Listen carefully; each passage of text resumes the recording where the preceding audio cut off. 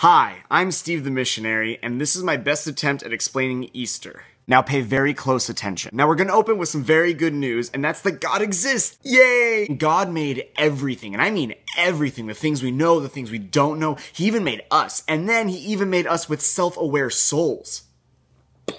He even made us with the ability and freedom to love, and with the purpose and destiny of loving each other and God. God is totally full and fulfilled entirely in himself, so making us to love God isn't like some sort of ego thing. That's what God wanted. More love. There's so much love, just the surplus of love. This was an act of sheer goodness. Here's the catch. Real love requires the freedom to choose to love or the freedom to choose to not to love. Otherwise, you're just a robot. Are you starting to get it yet? Here is the bad news. When we are given the choice between loving and serving others or not loving and living for ourselves at the expense of others, we choose wrong.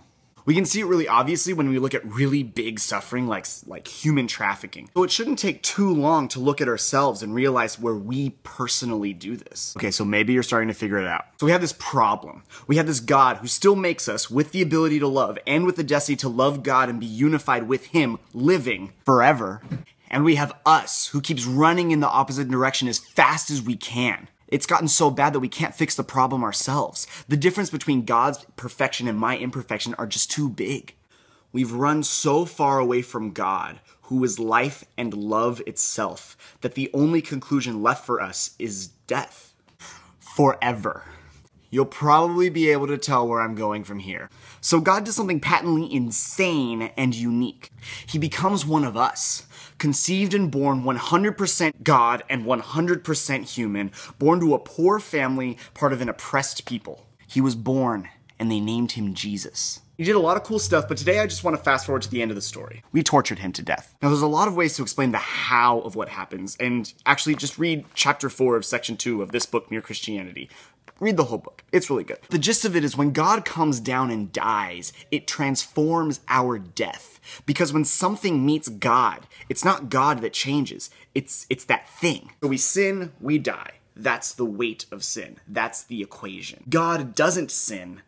God dies. The equation's broken, the weight's been taken off of us. So Jesus dies, day 1.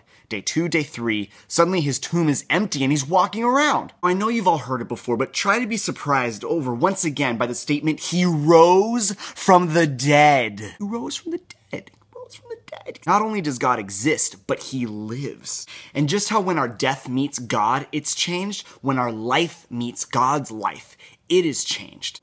It becomes eternal. It's possible to stop running away from God now. It's possible to be free. It's possible to believe in these actions that God has done and let God turn you into his eternal daughter, his eternal son, the person we were always destined to be. I highly encourage you and invite you to do that. Okay, now I gotta go buy Drano, so...